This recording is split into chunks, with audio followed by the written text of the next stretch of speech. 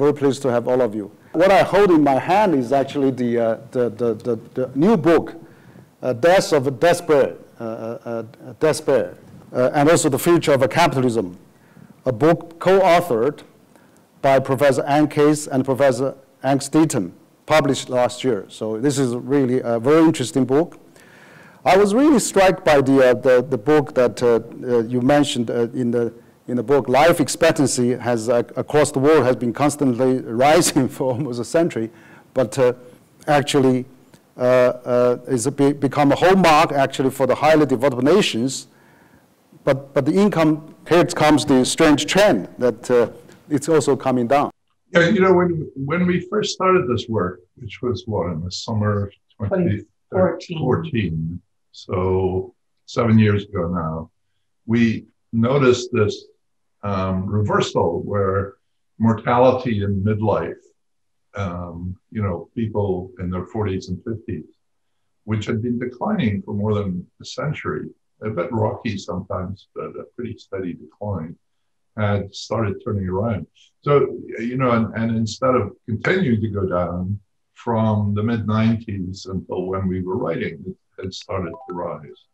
And so this is something you really don't expect to see at all. We didn't know at the time that overall life expectancy was falling. But what was happening was only happening in the US. So when we compared what was happening in the US to other wealthy countries, other English-speaking countries, their mortality rates continued to fall. So progress was continuing elsewhere, but in the US, in one particular group among whites, which are the most privileged group in the US, mortality rates had started to rise. And this came as a surprise to us. And it came as a surprise to all of the other people that we showed this to. We thought everyone must know this who works in this area, but it was a shock.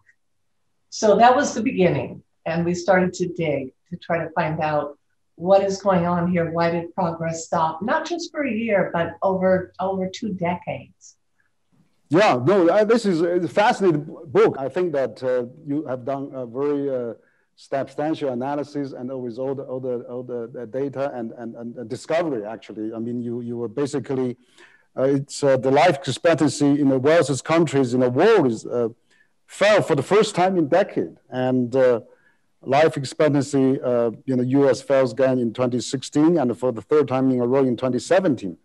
You know, I mean, now we're also hit by this pandemic going on around the world. So I think US, of course, is one of the, you know, wealthiest countries, achieved a high life expectancy, but lessons for other countries to learn, for China and for the world. So what we can learn from that? Because China is actually getting a bit high life expectancy now, and we just as a population census report released about 2 days ago, and China is having a improved life expectancy, but we should be careful to learn the lessons from other countries as well. Maybe you could share some light on that as well. Well, I think you know, this is not a very helpful thing, but one of the things to say is to make sure that what happened, some of the things that happened in the United States do not happen elsewhere. So that's one of the lessons. It doesn't tell you in detail. I mean, I've talked about this in China before, but, you know, we draw an analogy in the book with what happened in China in the 19th century when, you know, opium dealers from Britain sort of forced their way into selling opium to the Chinese people, very much against local wishes. And to some extent, there's a parallel with what happened in the United States, that very powerful pharmaceutical companies and pharmaceutical distributors distributed enormous amounts of opioids, essentially legalized heroin, which caused terrific trouble in the United States with many people dying.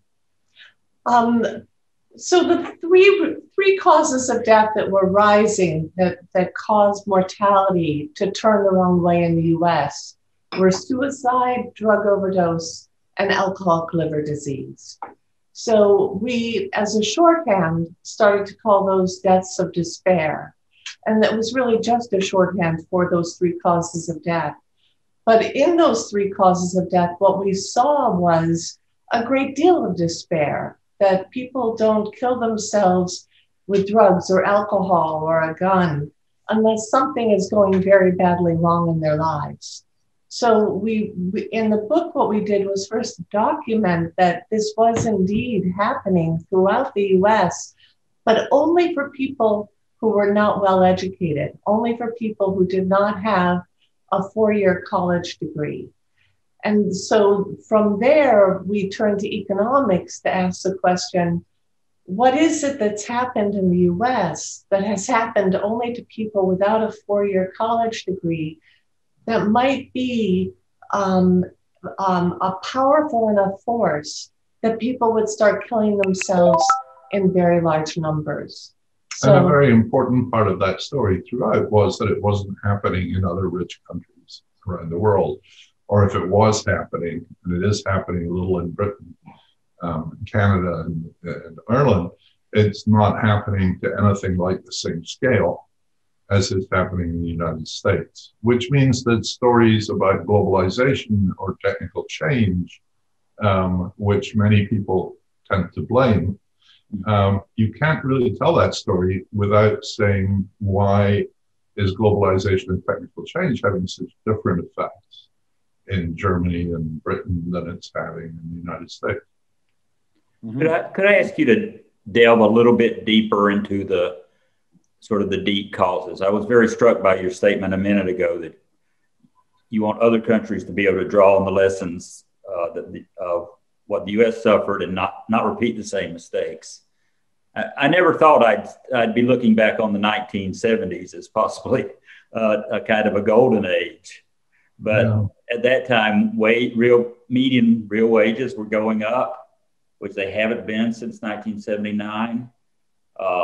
Do you think, can you discuss a bit more what you think either policy changes or environmental changes or social changes that you were driving it? Was it failure to enforce anti-monopoly laws, changes in the financial system? There are all sorts of hypotheses, and I'd just like you to elaborate on what you think the major causes were. So the high water mark for blue-collar wages in the US was 1972. And since then, wages for people without a college degree have been falling. For men first, for women with a lag, but they've been falling now for a couple of decades as well. They rise in booms. And, so it's not like it's been continuous fall. It's just that you get this ratchet effect that they rise a bit in the boom and then they fall and they never get back to where they were before. So, in the Trump boom, which many people pushed as being, the best labor market there'd been in a century, real wages for people without a 4-year college degree were lower than at any date in the 1980s, for example. So part of that is certainly that there was globalization, there was automation, those things were happening and certainly would have made blue-collar workers more vulnerable. So part of it is a policy decision about whether or not the workers who were affected were going to be retrained, whether or not the pie getting bigger through globalization was going to be distributed to everyone or was going to be just distributed among the people at the top. So part of that is policy in terms of what was going on. But the other part that's different about the US is the way that we finance our healthcare system. And that plays an important role in the story in a way that's kind of happening behind the curtain. Because we tie health insurance to employers in the US, which is highly unusual. If you combine that with the fact that the healthcare industry got larger and larger and more expensive, what that meant was that employers had to pay a larger and larger premium to hire any worker, including those blue-collar workers. So that came out of blue collar wages. So as healthcare went from being what it was, which was not much of GDP back in, let's say, 1960, to being $1.05 by the time we get to 2020, what that meant was that blue collar wages fell as more money was spent on their health care.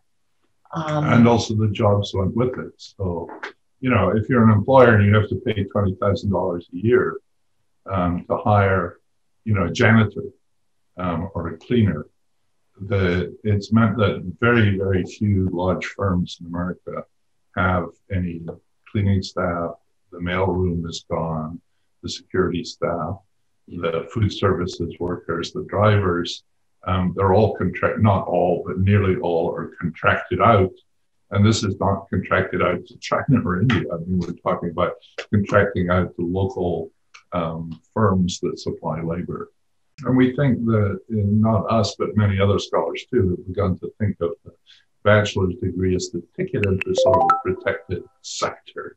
And you don't face competition. But just to elaborate on something you just said, which is very important, our friend Thomas Philippon has written a book about price trends in Britain compared with price trends even in the EU.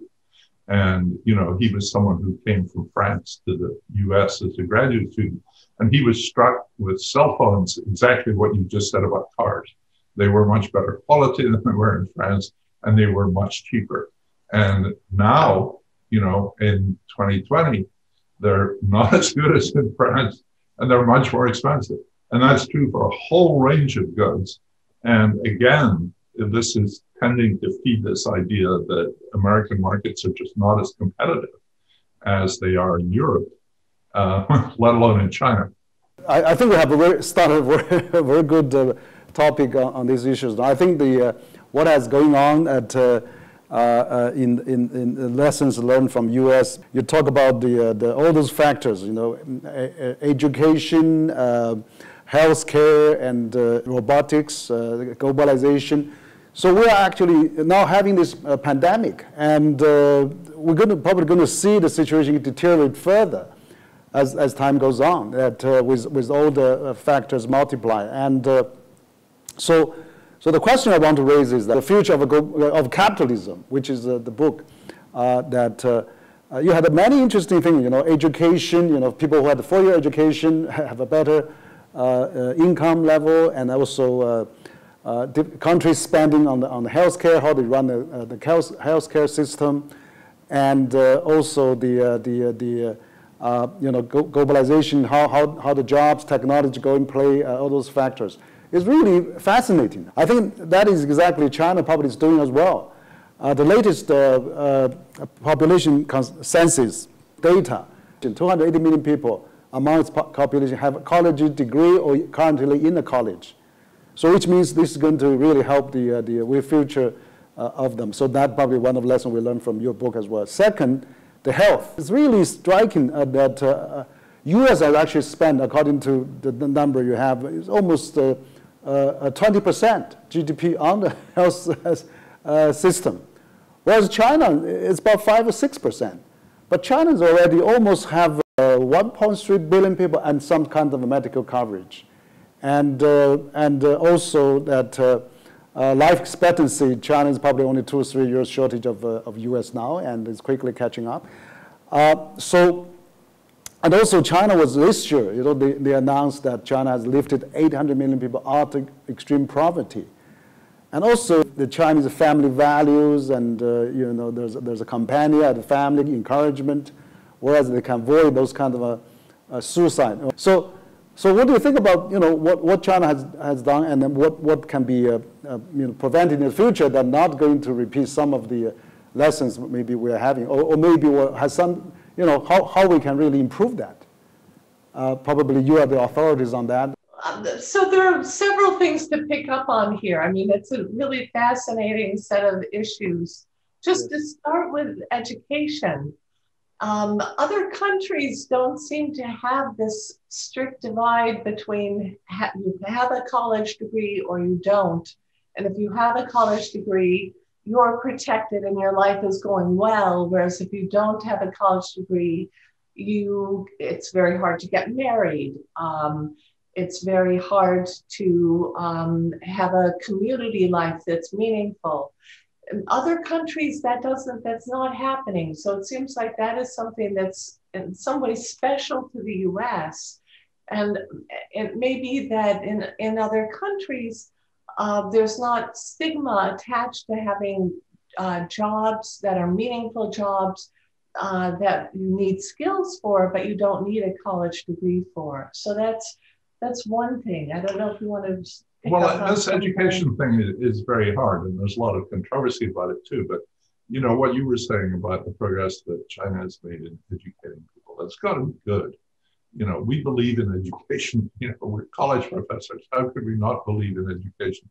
Both of us grew up in pretty humble backgrounds, and for us, the educational system was our escape. You know, it was what allowed us to move into success and, you know, the things we've done in our lives. So we're not going to say anything bad about education. And, you know, education gives people skills or allows latent skills to be expressed. And that's good for them, and it's good for the country, and it's good for everybody. So that's a terrific thing. But there's another role of education, which seems to be as a marker of social status. Mm.